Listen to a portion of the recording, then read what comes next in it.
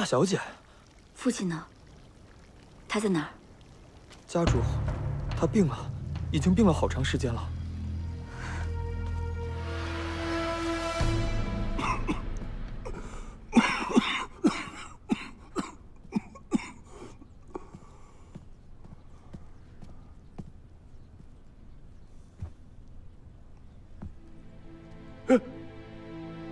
父亲，浩然，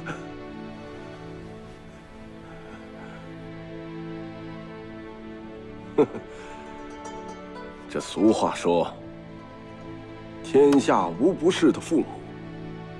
可是你这个做女儿的，你一再指责我不配当你的父亲。既然如此，你还回来干什么？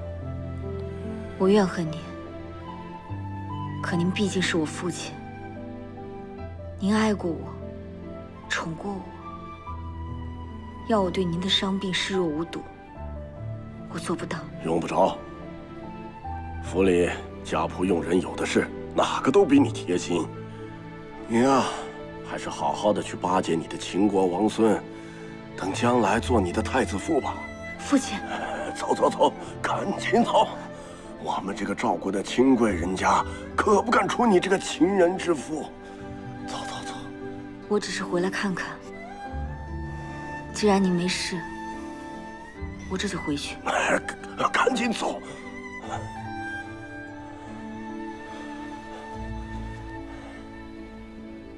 您多保重。家主，不好了，不好了，家主！怎么回事？家主，外面来了一群人，喊打喊杀的，非要见大小姐。哎，你赶紧去想办法把他们拦住。诺。浩然，随为父来。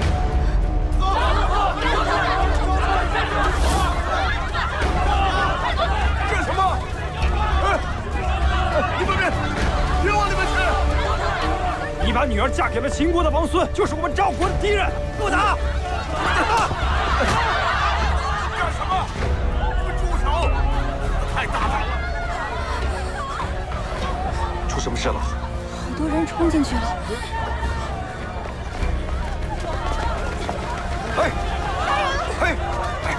杀什么人了？也是在里面。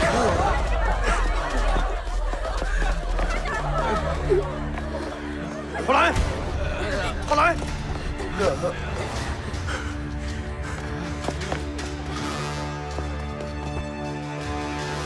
李御史，浩然呢？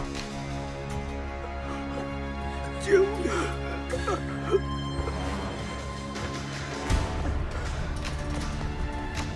浩然！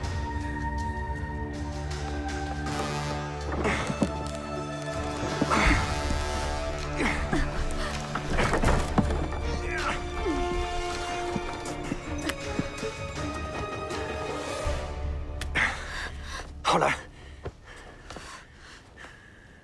父亲，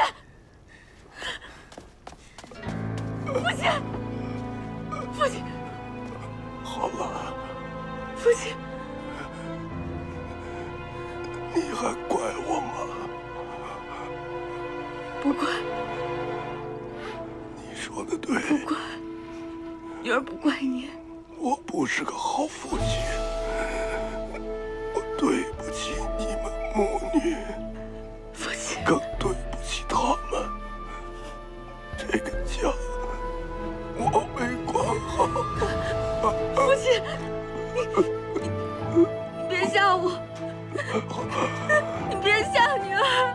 那天我打完你，我一直后悔。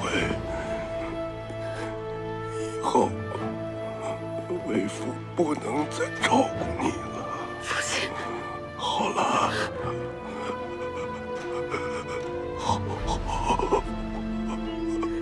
我不要丢下女儿，父亲，不要丢下我，父亲。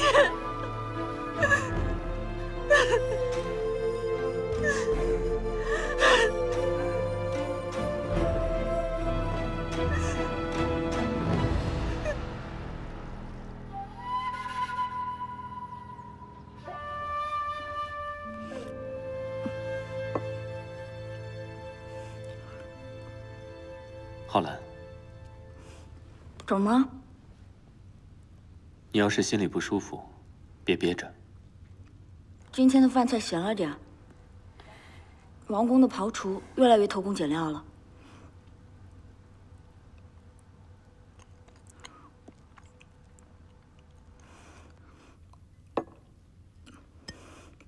我去看看正儿。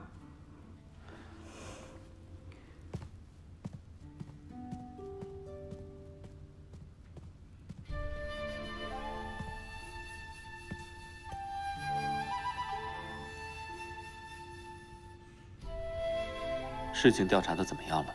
该抓的抓了，该问的也问了，都是一口咬定，只是不忿王孙福，才会失手杀人。整整3天了，他一直去谈此事。他这是什么意思？不管我怎么说，他都无动于衷，好像李大人的死，他根本没放在心上似的。你是没看见他当时的模样，那才不是无动于衷的样子。他究竟在想什么？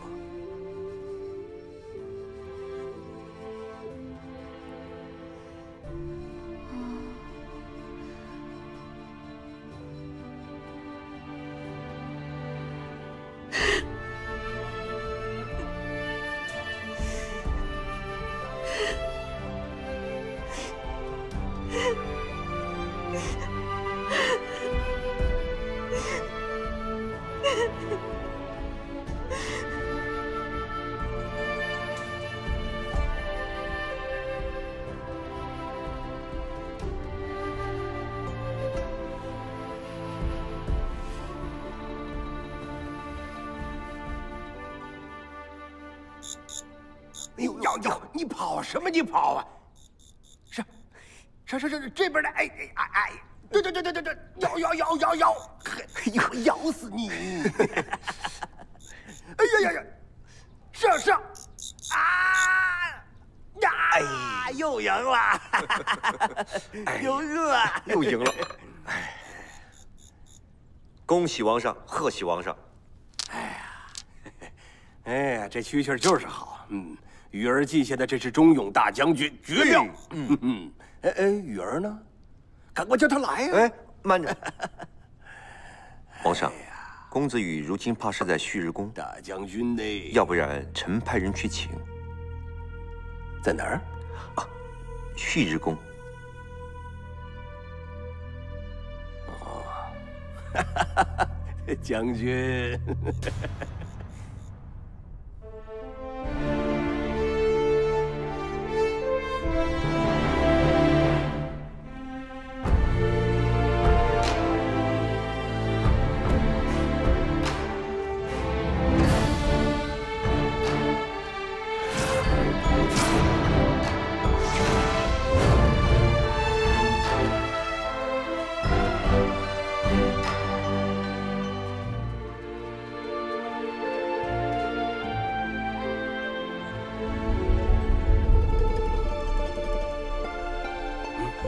皇上，寡人没事。皇上，您要保重身体啊！朝中大事都仗着您呢。寡人大病未愈，怕是操劳不得了。一儿，你过来。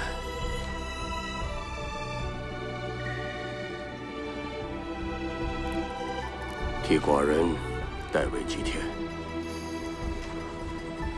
皇上，祭天乃是君王之礼，怎能轻易让人代替啊？即使是公子义，这也于理不合呀。赵国未来的担子，迟早会落在义儿身上。此次邯郸解围，全仰仗天神庇护，让义儿代为祭天，有何不可？